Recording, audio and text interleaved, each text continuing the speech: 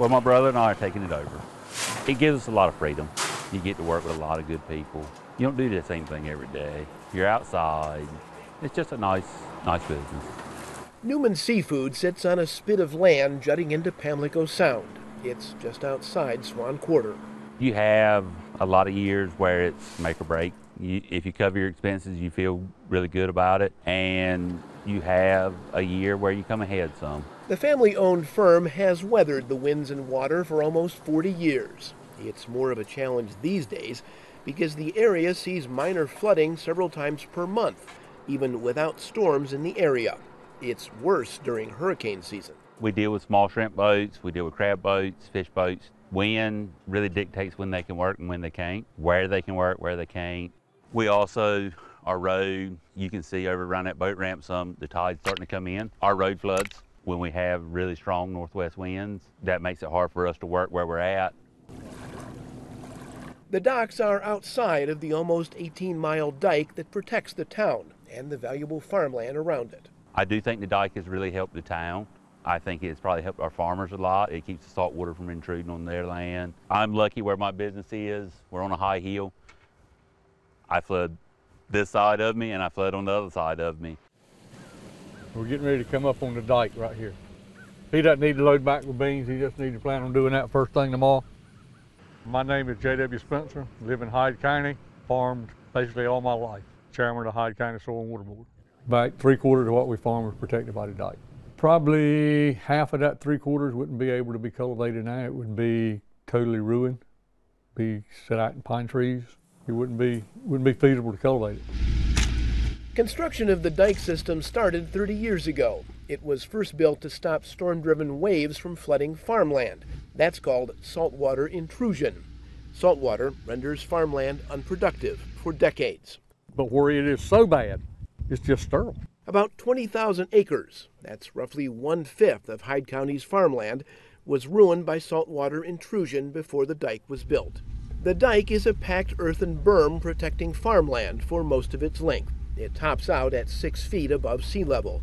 It's difficult to see from the ground, but from the air, it's clear what the dike system protects. JW's farm is on the left.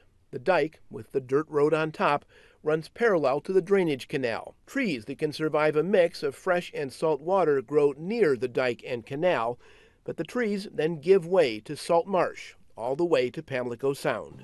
That floodgate is on hinges on the top. There are 7 floodgates like this along the system. The gates sit at the end of canals that drain stormwater from farm fields. Okay, when you get a rain, it opens that gate up because the pressure gets higher on the inside.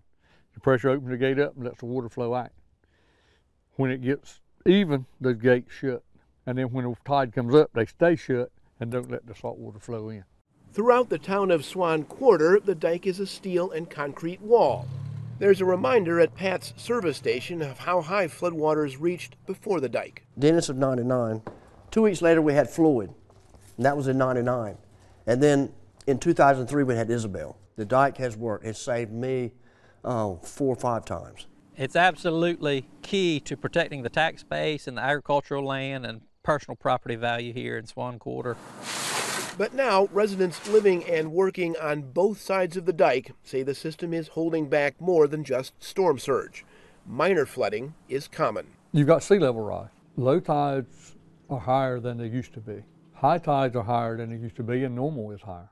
I'd say 3 to 4 inches higher. Normal is 3 to 4 inches higher than it was 15 years ago. Sea level rise is a real concern because most of Hyde County lies in the 100-year floodplain. It's just 3 feet above sea level.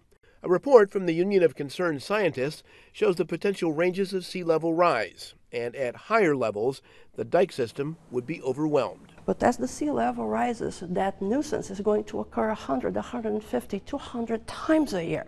In the near term, just 15 years from now in 2030, many of the coastal towns are going to be seeing upwards of 100 tidal floodings a year, and that's just with the tide. You don't need a storm.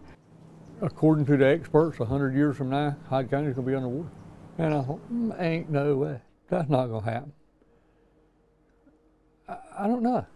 If we don't do some things like this dike project, we can protect it. And moving forward, there'll need to be plans to update and augment the function of the dike here. We're water dependent. The boats have to be able to pull up to my dock to unload. If they can't do that, we just can't. I can't load it from here onto a truck to take it in town to work with.